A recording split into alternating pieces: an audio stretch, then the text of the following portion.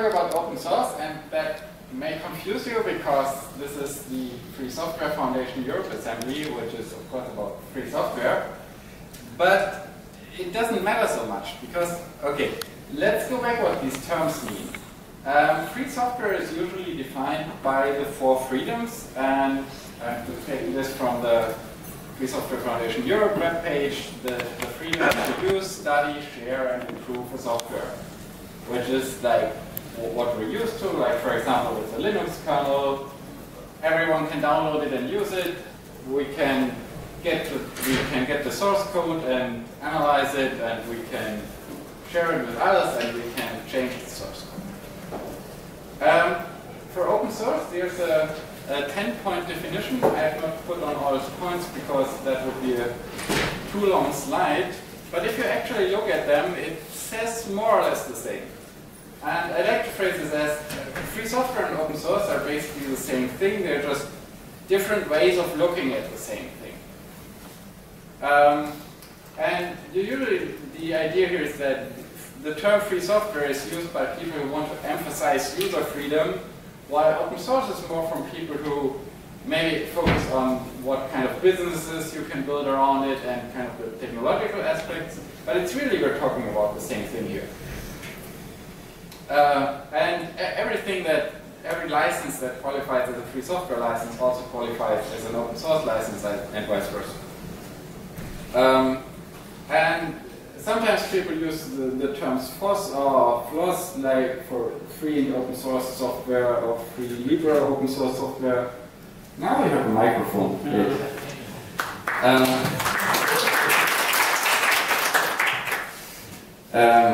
Yeah. So I often like to use those because it's kind of inclusive. You're saying like it's this one big thing. We're using different terms, but it doesn't really matter. There are also like different kinds of free and open source software. Some licenses have this idea of copyleft, which says, yeah, you can change this, but if you change it and then give it to someone else, they have the same freedoms. So you also have to give them the code. And there are other licenses that don't require this, so you can take this code and then make a proprietary product out of it where you don't have to give away the code. And there are also licenses that don't require you to do anything, not even mentioning where you got it from, like for example the CC0. And of course there are things that are not open source or free software. For example, if you provide code, but you're not allowed to change the code, that's neither free software nor open source. That's just, I mean, maybe it's some form of open code, but it's not what we're talking about here. And also software that is not allowed to be used for certain things. For example, you say you don't like someone and this person is not allowed to use it, or you say it's not allowed to use it to do certain things. And this is also kind of obvious, but these days free and open software is extremely successful. And when I made this slide, I kind of realized how big of an impact this is, and also in how many different areas it is successful. Like if you look at these logos, I mean, you probably don't recognize all of them, but we have things like operating systems, we have messengers, video players, programming languages, basic libraries, browsers, web servers, all kinds of things where free and open source software is extremely successful. And of course, free and open source software has advantages for the user. No one can tell you what you're allowed to do with this software. If you have the technological background to be able to do it, you are allowed to change it and adapt it to your needs. And if you're not, then you maybe could pay someone else to adapt it for you. And it's also, I think that's a very important aspect, it's more resilient to change. So if you have a company developing a software and then the company no longer exists or they are no longer interested in the product, then it usually just goes away, right? But if it's a free software, then other people can pick it up and continue development. And also and there I'm getting closer to the issue I mostly want to talk about today. If you use a service that's based on a free software, or you buy support from someone, then you may have the opportunity to go to someone else. You're not restricted to the company who made the software, but other people can offer the same service or similar service based on that software. Free and open source software can also have advantages for the people who develop it. And one of them, and I think this is extremely important, it has a good reputation. Saying something is open source, that just sounds good. A lot of people like that. You may have contributions from the community, which can be new features, but also sometimes just bug reports that help you to find bugs in your software. And also some people will just not avoid using your software if it's not free. For example, I try to use as much free software as I can, and in many cases, if I have a choice between a free product and a non-free product, even if it doesn't cost money, but if I don't have access to the code, I will choose the free. And also, some distribution channels for software don't accept software that is not free and open source software. For example, Debian Linux, they're saying in their distribution, all the packages are under the Debian free software guidelines. So if you have something that is not under a free license, then it cannot be part of the main Debian distribution. But from a developer perspective, there are also things you cannot do. So you cannot control what the people do with your software, and you cannot control who uses your software. And you can sell a software, but once you sold it, you cannot usually not stop people from getting it for free, because the person you sold it to can copy it to others and can put it on the internet. That's explicitly allowed because that's part of the idea. You can sell support for your software, but you cannot stopping others from also selling support for your software, and they may even sell better support for your software. And you can sell services based on your software, but you cannot stop others from doing the same. And sometimes there are people who want to have the good reputation of free software or open source, but they don't want to accept these things that they cannot do with it. And what shall they do? They can lie. They can say it's open source, although it's not. Or they can cause confusion.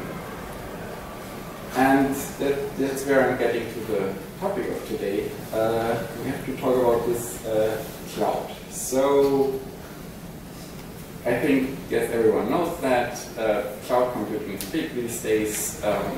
Companies like AWS or Azure or Google Cloud, they are very successful, very big. A lot of people use their services.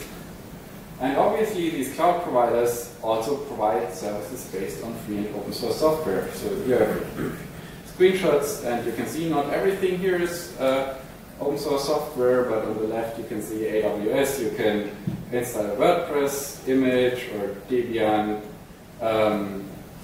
And yeah, all these cloud providers provide many services that are based on open source software on free software.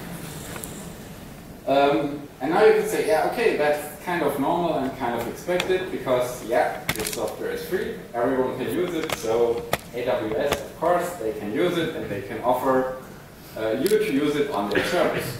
Why not? But some people seem to think otherwise. Here's an article on TechCrunch, which has the title, "The Crusade Against Open Source Abuse." And this guy thinks that this is abuse when a cloud provider uses free software. And lately we had some instances where companies were changing their licenses to protect them from this abuse from cloud providers. The first thing that came up was the so-called Commons clause, which is an extension to other licenses. So you have a license, I don't know, Apache 2 was a typical example, and then you add this additional clause. And this is relatively short. Without limiting other conditions in the license, the grant of rights under the license will not include the license does not grant you the right to sell the software. So you're restricted in what you can do with this, and they expand a bit on it. And basically, what they're trying to say is AWS and Google and all these cloud providers should not sell services without software. And this kind of became big when Redis announced that they will adopt this commons clause. Their first announcement was a bit unclear, so people thought Redis would use that new license condition, which was not the case, but I was not so sorry for them because it was kind of their own fault that their communication was very confusing. Redis itself, at least they say, will stay under BSD license, but they're using some modules they relicensed under this new license. Then there was this new license called server-side public list. Question? What is Redis? Redis is a NoSQL database, so it's yeah. I don't know. I don't use these things. I heard this is like when you want to use a database, but you don't want to learn SQL.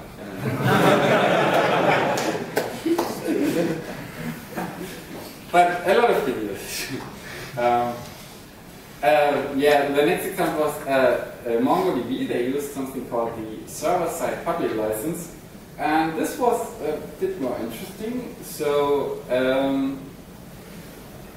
they claim that this is an open source license, and they even asked the open source initiative to adopt it. Because like the open source initiatives, these are the people who wrote this open source definition, and they kind of have a list of licenses that they say they approve that this is an open source license. This is a bit longer, but so the important thing here is that the idea they have here is that if you offer a service with that software, then everything you use also has to be under this license. Including, they were pretty explicit about this user interfaces, application program interfaces, automation software, monitoring software, backup software, storage software, and hosting software. All such the user can run an instance of the service using this source code you make available.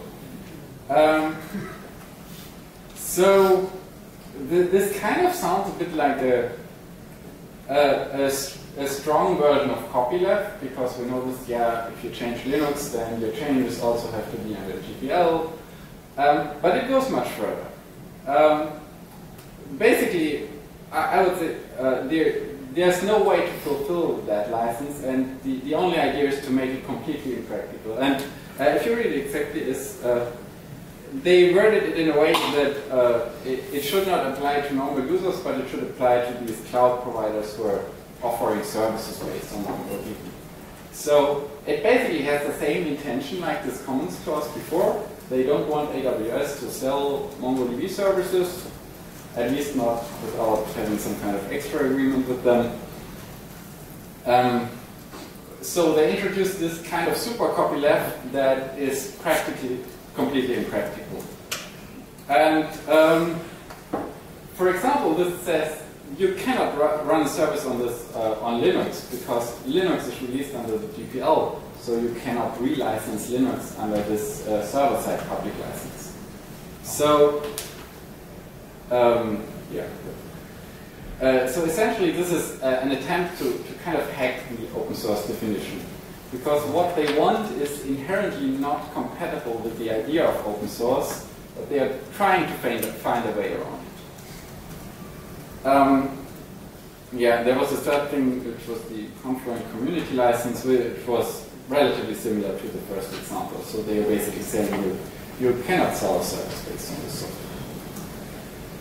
software.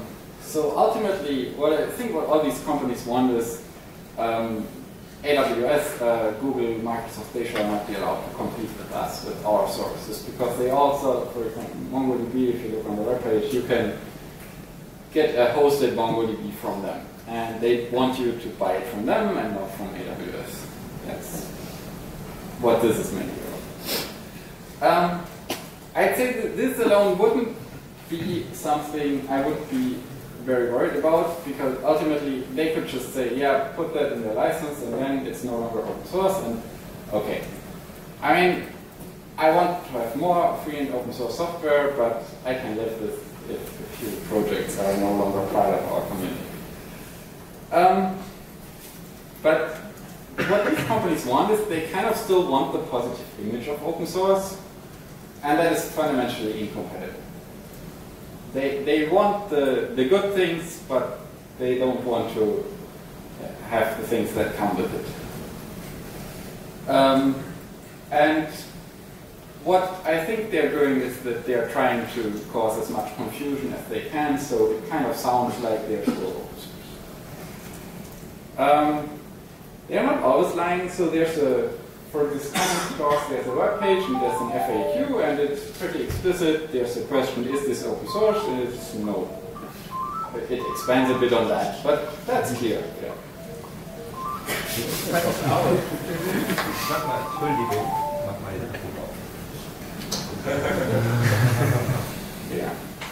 Yeah.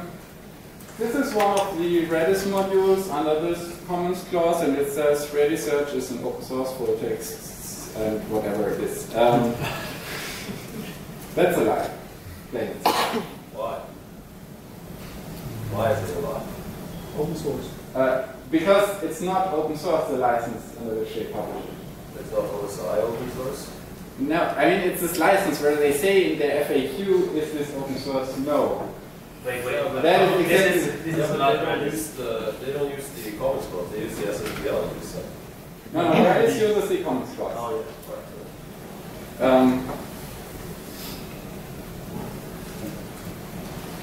yeah, Yeah. Then this is from the blog post where they introduced this, initiated by a coalition of infrastructure companies to protect their rights. Commons clause is a condition added to existing open source software to create a new and combined software license. Now this is what I would call confusion, because they say, okay, it's added to an existing open source license, so it kind of sounds like, yeah, we have open source, and then we add something to it that kind of sounds like it's really open source. It's not explicitly wrong, but I would say this is confusing. And then they say the combined license maintains all conditions of the underlying open source license, but limits commercial sale of the software. I'd say this doesn't make any sense. This is kind of contradicting in itself. There's an organization called FOSSA, which is kind of their work behind all this. So they were kind of collaborating with these companies to do these license changes. Their motto is modern open source management. I mean, you probably wouldn't think that modern open source management is a way of saying we help open source software to be no longer open source.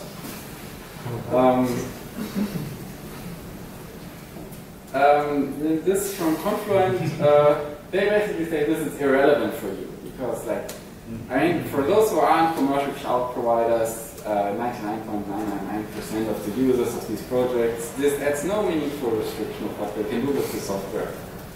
What they're trying to say is, yeah, I mean, if you're AWS, then you're affected by this, but you're not. I mean, nobody here in the room is probably the CEO of AWS, so it doesn't really affect you. But I mean, this is, yeah, that they're trying to tell you this is, I mean, maybe it's not technically open source, but it's not really relevant for you. But I think this is bogus because you may not be AWS, but you may want to use them, right? You may be a customer of them. And I mean, I don't know who here in the room is using AWS or Azure or Google Cloud. I mean, it's the wrong audience, but still like that. And even if you run the software yourself right now, you still may want to say, okay, but I want to keep my options open. Like, I don't know, maybe I run it now on my own server, but maybe next year I want to go to some provider that offers this. So I think this is relevant if you use that software, not just if you're the CEO of AWS. So yeah, so this isn't a kind of minor issue. I think this really goes to the core of what free and open source software is supposed to be. But then you have this, I mean, where they're trying to gain sympathy, where they're saying, yeah, this is really, but we need to fund development of free and open source software.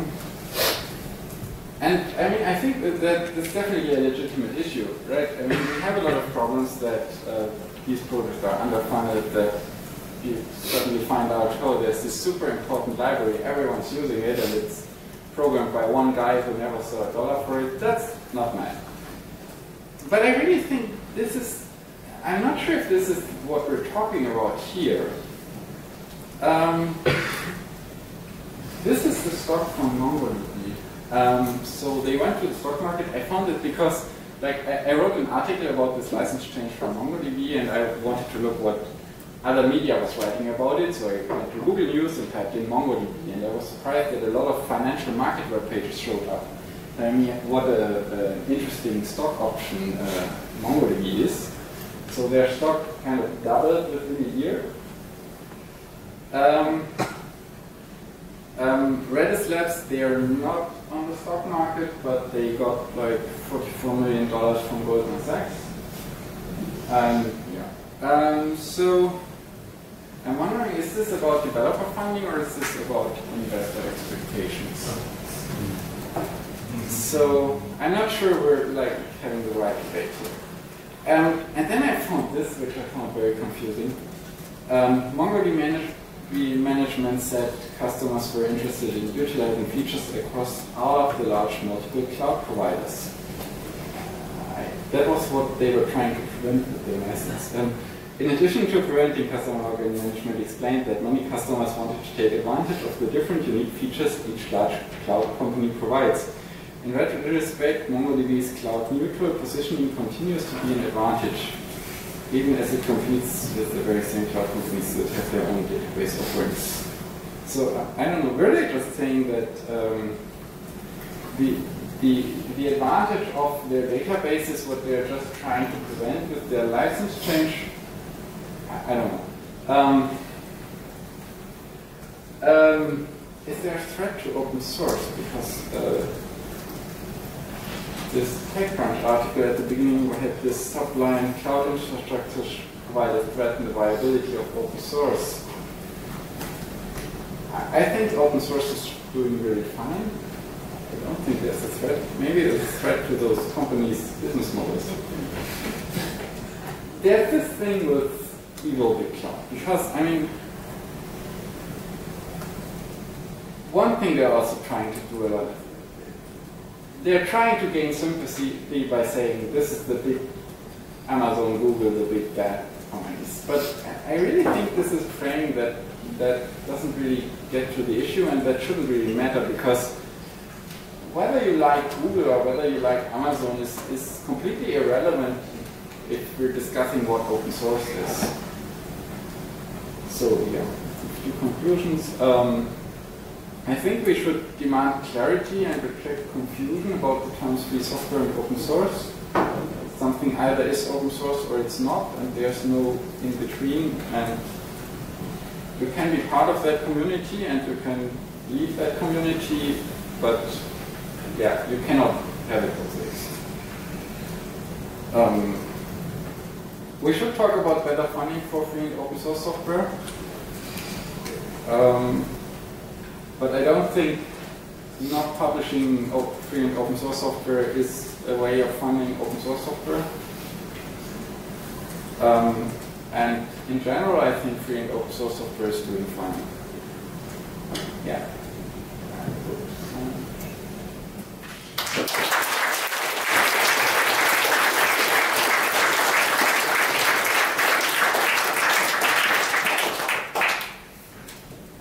Questions or comment or what?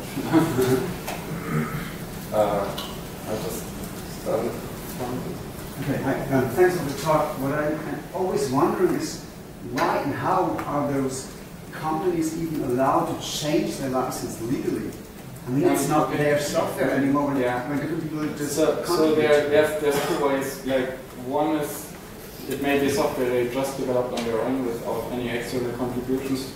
Or often they have contribution agreements where you're basically saying if you send a patch, then you have to sign something that you allow, that you give them all the rights. So that is relatively common, which also sometimes makes sense because sometimes you have a license and then it has some stupid incompatibility with something and you want to change it. So there can be good reasons for that. but you can only do that if you have the full rights to the software. So if you have, or I mean, it depends. If it's, I mean, some licenses allow you to change it to proprietary. Right? If you have BSD code, you can make that. But if you have a GPL project with many contributors, then you cannot practically change the license. So what do you think about eGPL, and what is like this? Probably not, but there's like a problem with like a GPL licensed software that cloud providers modify it and don't have distributed those changes, and eGPL prevents that. But the company said that eGPL is not really well enforceable for them, so they chose the scratch. No, I mean, so okay. So, I mean, the general idea of AGPL is that if you offer a web service or some network service, then the same copyleft things apply like if you sell a GPL software. Because very often the software we're using is not running on our own machine, so AGPL tries to tackle that. I think it's largely irrelevant to that debate, because I mean, I think MongoDB was AGPL before, and I mean, like Amazon is not violating their license.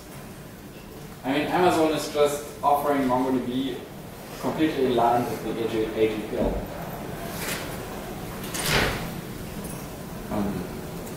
Yeah. Could you go back to the slide before the conclusion, like before you went? Well, you wrote conclusion on one slide and you said before that. Yes, this one. Yeah. So exactly, like I absolutely agree with this. But earlier, when you were talking about the SSPL, you mentioned that the clauses mentioned they are impractical. Yeah. Isn't it as irrelevant whether it's impractical or not for the license to be open source?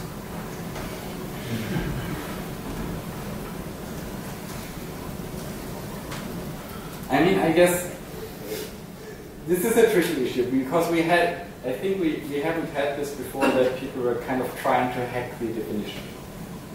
But I think open source is not kind of a technicality, but it means something for user freedom. And if you say you as a user are allowed to offer a service with this, but in practice you can't because it's not possible, that's kind of, so I feel this is kind of cheating. I would imagine, like, just imagine, like, it is actually possible, what that would mean for us. Like, imagine, like, actually Amazon would now open source all the management software. It would be absolutely amazing if you could use the same API in the same infrastructure they have built internally on top of the Linux kernel, for example. Huge patch set on the Linux kernel that they are not releasing. And all the software that they have built around that, and the whole company exists only because of that. But I mean, it's not saying that you have to release it, but they say you have to release it under their license, which means, for example, for the Linux kernel, you cannot do that. Okay, yeah, that was actually another question. So that's written in the license. I haven't read that yet. They say that you have to release it under their license. Okay, yeah. Just a small question to clarify on the clause. Of the commons clause. So it restricts really the cloud business, but it still would, it would still allow products to be sold unless like they're solely built to provide. Google and Amazon in practice, they this license doesn't suit them, they could actually just pay some money. Yeah, if they get an agreement, yeah, sure. But that's kind of not what I'm interested in, because like my perspective is the free open source community. If Google and MongoDB get to some agreement, yeah, but my point is I don't want MongoDB to confuse the public in, yeah. I'm not sure who was first. When the license is changed, do the old revisions keep the old license? Yeah, sure. If something is released under a license, then this gives you the right to it. So you can always fork the old versions and continue. And I guess that will happen for some of them. The AGPL was released in 2007, I think. Like you said before, the MongoDB used to be licensed on this, and they changed to the SSPL. Do you think one of the problems is, and the GPL3 was even earlier than this, do you think one of the issues is maybe that there hasn't been, it doesn't look like there's much innovation in terms of like a GPL4 or successors to the AGPL that fixes any concerns that these companies have? No, and one of the complaints in OSI Medical, the Software Conservancy mailing list about the SSPL is that there wasn't any community drafting for this license. Do you think there's any scope for some other, like a AGPL Plus or something? I mean, the question would be what that would be, because Sure. I think fundamentally, if your license is a free license, then I believe AWS can sell services based on it. So I don't think within the idea of free and open source software you can have a license that gives these companies what they want. Yeah.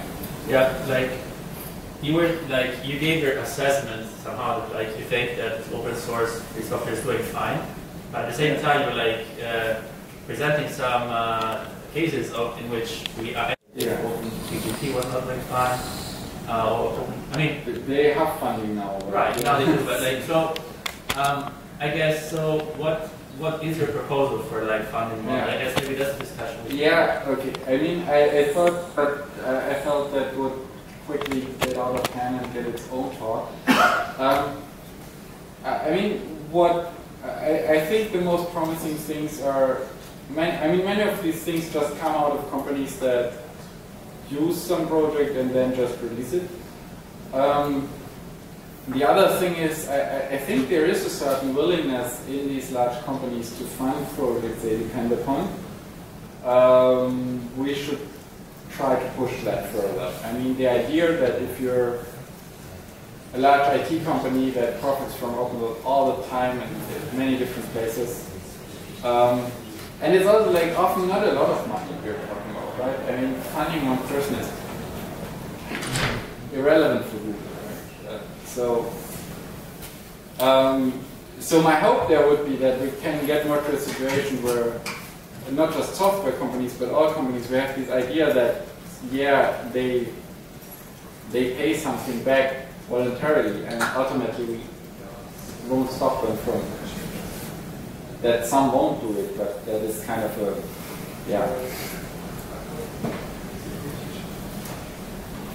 Yeah, so if I understand, the root of the problem was the introduction of common clause, right?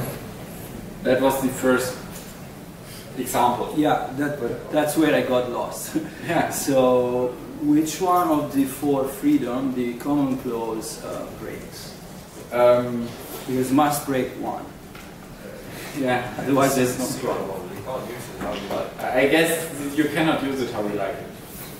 What do you mean how you like it? Yeah, I mean, it's 4 points and one must be. Yeah, I mean, I just put the verbs, but if you read the whole text, it says that you can use it for any post that you want, including commercial, and including selling services, including selling data. So that's one use case to offer a hosted MongoDB. I wonder, is this a case of illegal forced advertising? Because if I say my software is free and open source, but in fact it's not, and I'm a company, and I say that in my advertisement, so this sounds like forced advertisement to me. So I mean, I'm not a lawyer. These companies may be suable for saying their software is free and open source, but in fact it's not. It's a lie. So that's what I'll have to. Yeah, I mean. So maybe we can get these companies by legal. But I mean, probably if you sue them for this, they'll probably just change it. I'm not sure if that gives you that much. So, but this, the point of the talk was companies claim that software is open source, but it's not. This I fully agree. This is a big problem. So this has to stop. But it's also, I mean, I took this as an extreme example, but very often it's that they're using very confusing language. That's much harder to survey, I guess. But I mean, maybe you can. I won't do it, but maybe there are organizations who are interested in that. Yeah. As far as I understand, these two new licenses became needed because suddenly cloud providers made money by providing hosting. My question is, in what way does being a cloud differ from just selling hosting? I guess it's just larger. But you can't write in your license you can sell hosting unless your name rhymes with Smoogle. Because hosting always was fine, and that's a common thing to do with free software, so I don't understand why suddenly it's evil just because it starts with a C. Okay. Yeah. So open source is a trademark term owned by the OSI, and it's not written like that, which I still think is a trademark violation, but the Open Source Initiative could change that any day, and it would still be open source with big O and big S, whereas free software is slightly different in its licenses that they approve of, but it's also a shitty term.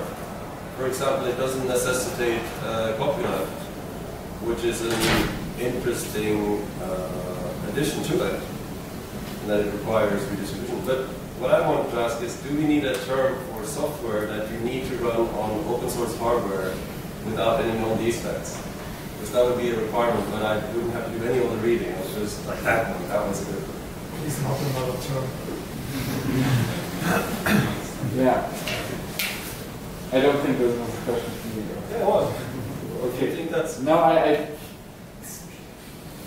I assume that you use copyleft software over free software. Where is it? Personally don't, but I guess we're getting into other discussions. Maybe we can have that later.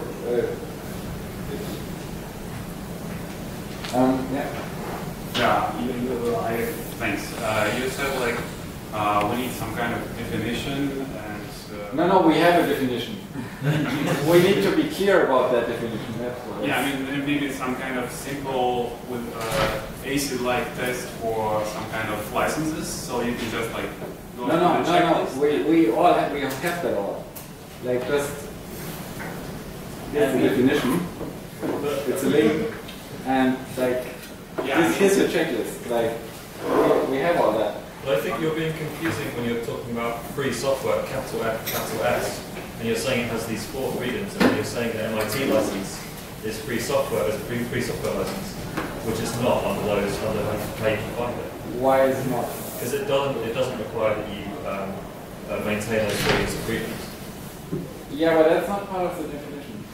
I mean, we're getting into technicalities here, but I mean, even the Free Software Foundation has always accepted that these permissive licenses are all part of the free software family. That's kind of different flavors of free software.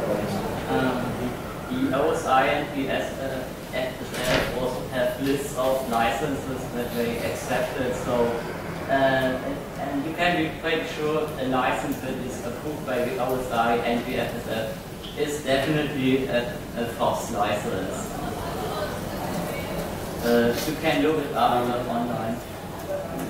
Can we do it in order? I would just phrase it as a company struggle between the company that is open source and the companies that happen to produce open source products. Because it seems to me that it's an industry that is coming of age and the management is coming of age, and it uses all the same tactics that any emerging industry uses. So you try to grow and then you kick out your competitors. So the terms open source are just playgrounds for those management people. And the thing is not to get confused on internal struggles at this point and just like try to stake the line and act as a company and not as a movement. Yeah, I guess there was no question, but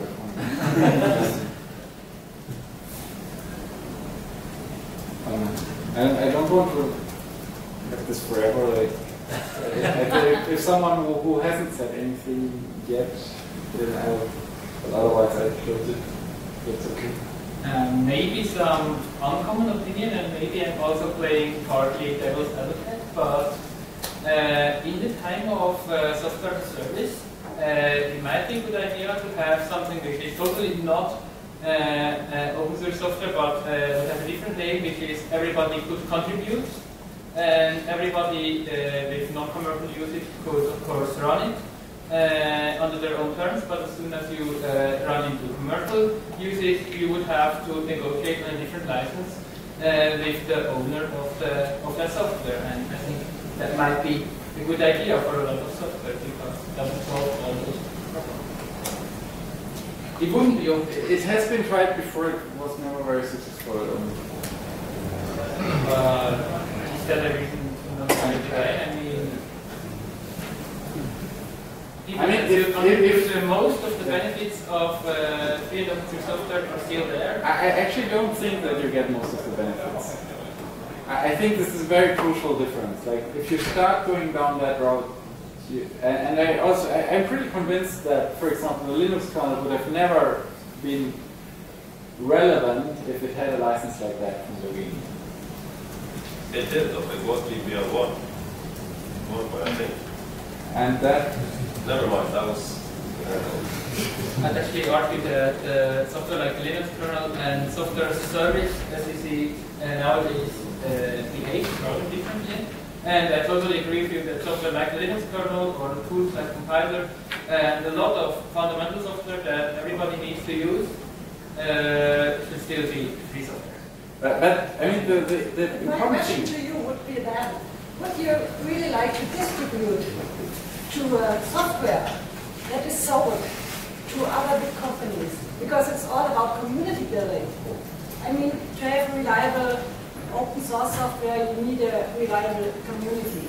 And so you need really people who are inspired and want to work and report bugs and distribute things. And if I would never distribute to a software, then I know this is free for private people, but it is sold from this company.